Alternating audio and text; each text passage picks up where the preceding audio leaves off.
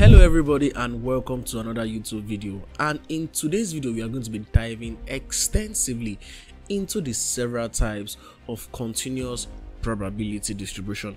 Not only will I be mentioning this type of continuous probability distributions, I would also be mentioning the details that defines them, that is the parameters that defines them. Then I will be giving real life situations, real life scenarios in which we can actually be using these distributions in several fields, including business field, the finance field, the social science fields, the machine learning and the data analysis field as a whole. If you want to know more about the mathematics that defines the continuous probability distribution, I've actually made a separate video about that. You can actually check that video in the description. I'll be linking that, or I can also link that video in the top right corner, so you can actually just check that video out after watching this video. So in no particular order, let us start with the concept of the uniform probability distribution.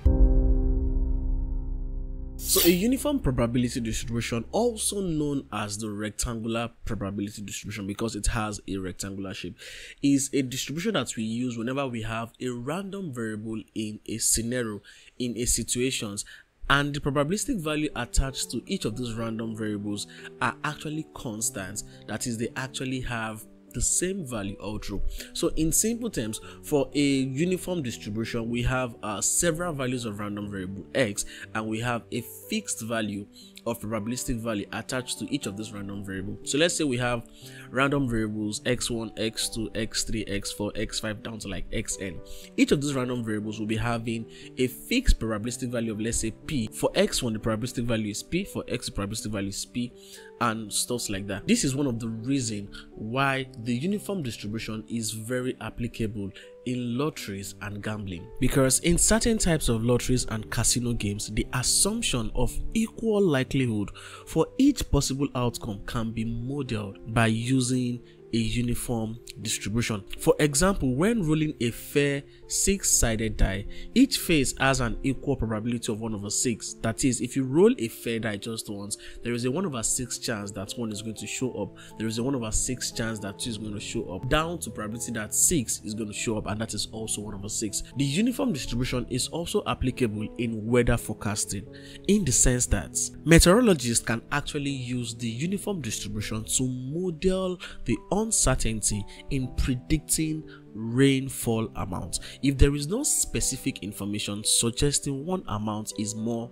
likely than other, then a uniform distribution can actually be used. So what are the parameters that defines a uniform distribution? So basically, we use the letter x to represent a random variable in general, and when a random variable x is defined by a uniform distribution, this is the notation that we use. We have x and we have the approximate sign, then we have u into bracket AB, which simply reads that a random variable is defined by a uniform distribution. Now, the uniform distribution itself is defined by just two intervals, a and b, which can be positive integers only. So that means that the uniform distribution is always within a range of values, between values a and values b. For example, when you roll a fair die, the range of value is between 1 to 6. So the random variable of the experiment of rolling a fair die is x approximate, we have u, then we have 1 down to 6. So that means that it's going to be happening between 1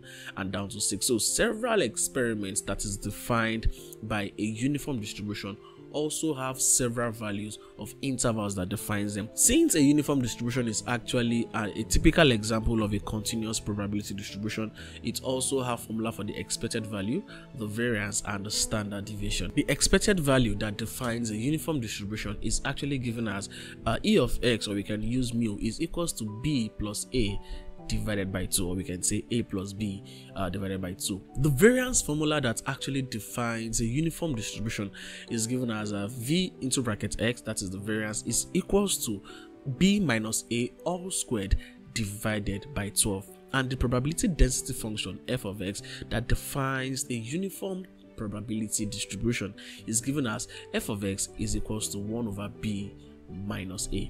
Let's talk about the concept of the exponential probability distribution.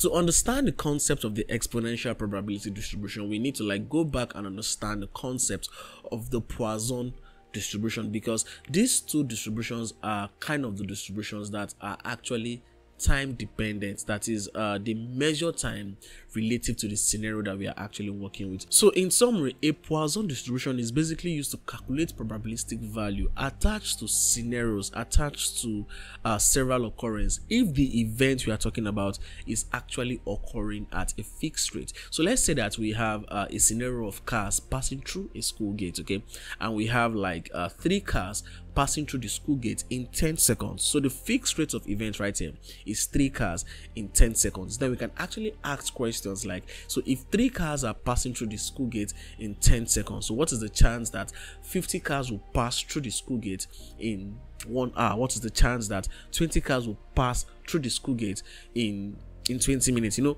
questions like this can actually be answered using the concept of the Poisson distribution. And the main condition right here is that the event must be occurring at a fixed rate. So the Poisson distribution is trying to calculate the chance that an event is going to be occurring based on the fact that a single event has actually occurred at a fixed rate. But exponential is going to like flip this the other way around, in the sense that the exponential distribution is interested in how much time it takes for each of the events of a Poisson distribution to actually happen. So in a Poisson, we have event 1, we have event 2, we have event 3, and we're looking for the chance that event 1 will occur, event 2 will occur, event 3 will occur. But for an exponential distribution, we are interested in how much it takes between 2 events. So that means event 1 and event 2, how much time will actually elapse before the subsequent events will actually occur. Since the exponential distribution is actually time based, this is one of the reasons why it is actually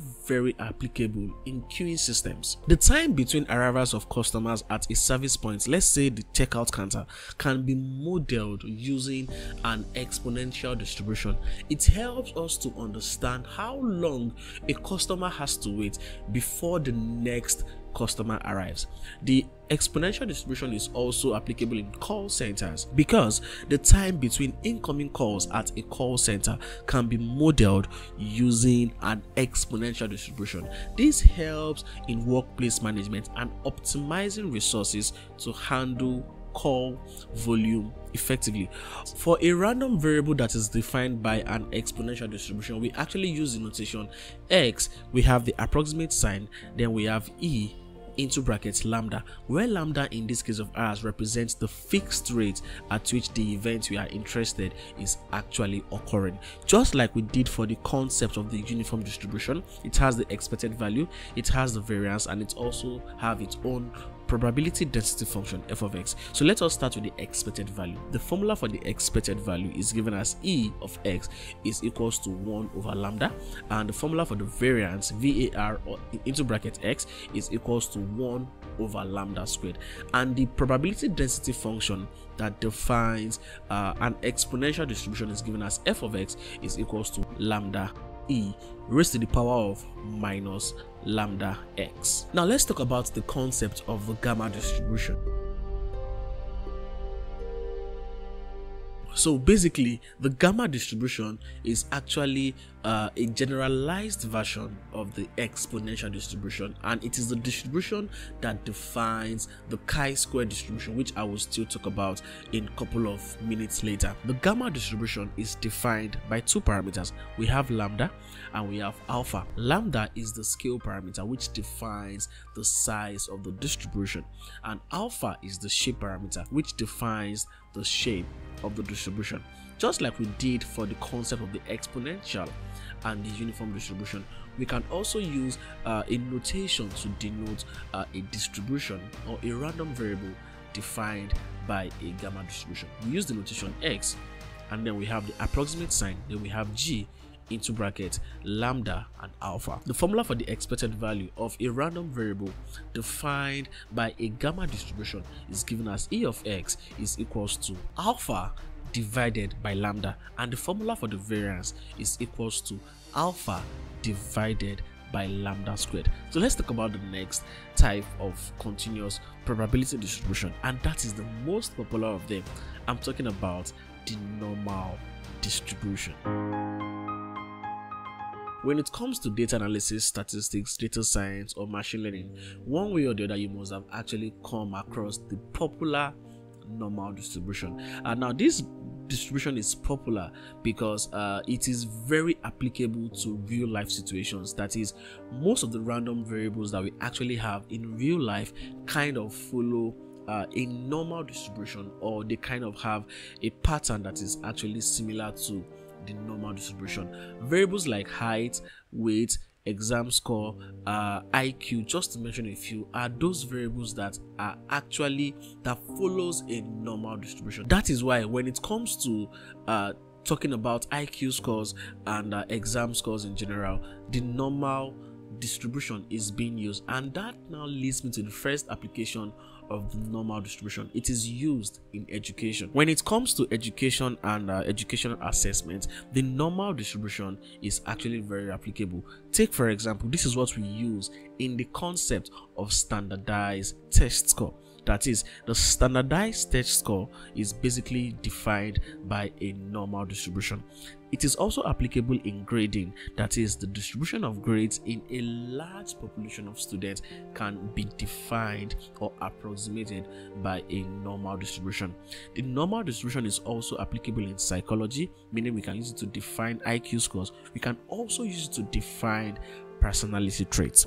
The normal distribution is applicable in meteorology, in economics and social sciences, in medical research, in physics. It is also applicable in finance and economics, in the sense that the normal distribution can be used to monitor the change in stock prices and also be used by financial analysts as the distribution to model and predict price movement. In this same finance and economics, the normal distribution is basically applicable in risk management, in the sense that when it comes to finance, the normal distribution can be used to model the distribution that defines the returns on investment and assesses risk. The normal distribution can also be used in quality control and manufacturing. That is, it can be used to define the product's defect and also process controls. And don't let us forget the fact that biological variables such as height and weight are actually defined in nature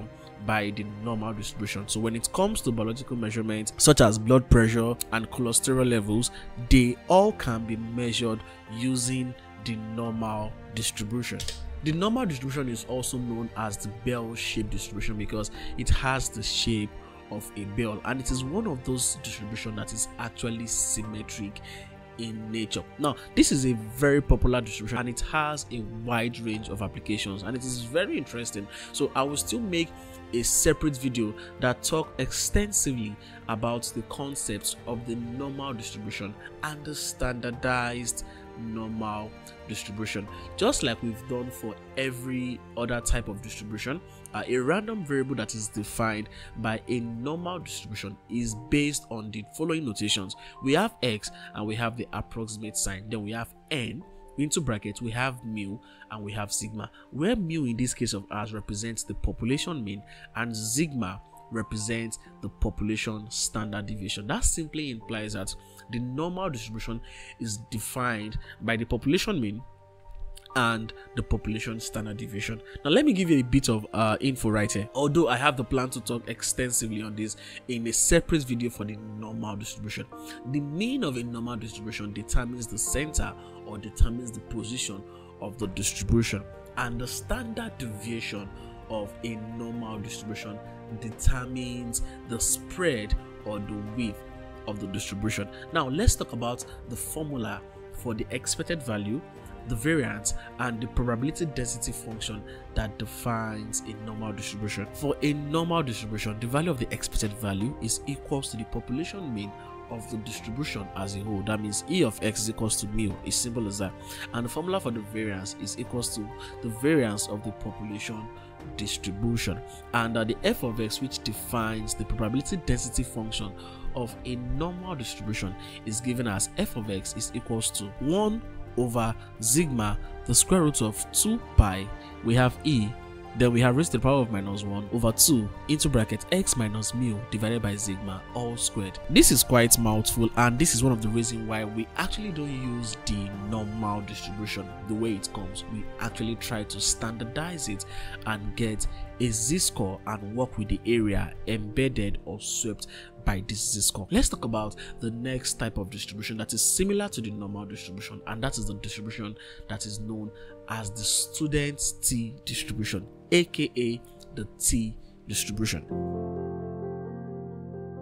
The student's t distribution, aka the t distribution, can be seen as a low budget version of the normal distribution, in the sense that the normal distribution is always focused on the value of the population data. It's always focused on the population distribution as a whole and can handle large and huge amounts of sample size. But when it comes to us working with a very small sample size, the threshold right here is usually between 50 or 30. So when your sample size is more than 30, we actually assume we have a large sample size, and when your sample size is lesser than 30, we actually assume we have a smaller sample size. So when you find yourself in situations whereby you have a very small sample size, but you still want to use a normal distribution to define your scenario, then you have to use the t distribution, because whenever you want to work with your normal distribution, you have to know the value of the population variance, or I can say the population standard deviation. When you're working with the t distribution, you actually don't need the value of the population variance. Instead, you are going to be using the value of the sample standard deviation or the sample variance, because for a t distribution you are making use of the sample data, but for a normal distribution you are making use of the population data. Now, the shape of a t distribution is dependent on the sample size, that is the size of the sample that was extracted from the population, and the closer your sample size is to the population, the more the t distribution tends to look like the normal distribution. So the t distribution is basically applicable wherever we can actually use the normal distribution, just that in this time we are going to be using a smaller sample size relative to the concept of the t distribution. Now let's talk about the next type of continuous probability distribution, and that is what is called the beta continuous distribution. The beta distribution is a continuous probability distribution that is used to model random variables with values falling within a finite interval, and this interval is usually between 0 and 1.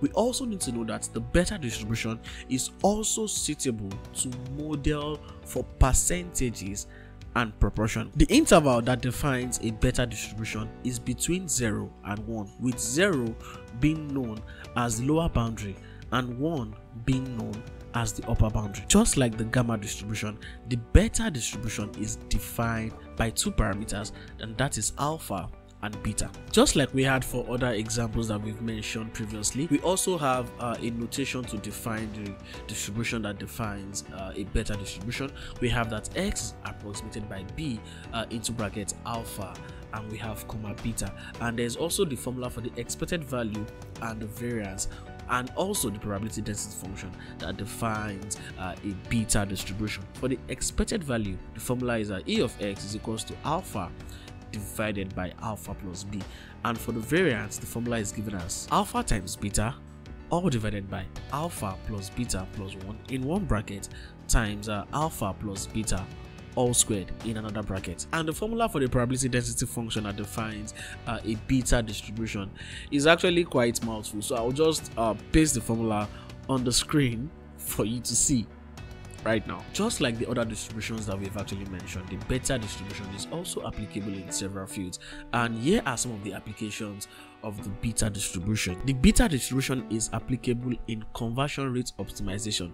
That is, when it comes to online marketing, businesses often want to optimize conversion rate, such as proportion of website visitors who make a purchase. Now, the beta distribution can be used to model uncertainty about the true conversion rate and update the distribution as more data becomes available. The beta distribution is also applicable in quality control in the sense that when it comes to manufacturing processes, the beta distribution can be applied to model the proportion of defective items in a product batch. This is particularly useful in quality control scenarios where you want to estimate the proportion of defective items with uncertainty. The beta distribution is also very applicable in A/B testing. The A/B testing is a common technique used in marketing and product development to compare two versions of a product or web page.